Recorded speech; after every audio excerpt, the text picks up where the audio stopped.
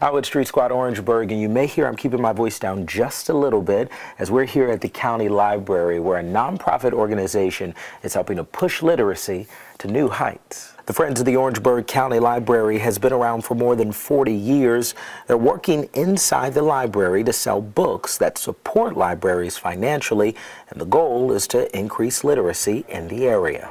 We have a book sale the second Tuesday and the Wednesday following it every quarter, from 9 until about 6:30. All of the money that we make from the book sales is donated to the library, and we hope to have a book room inside the new library.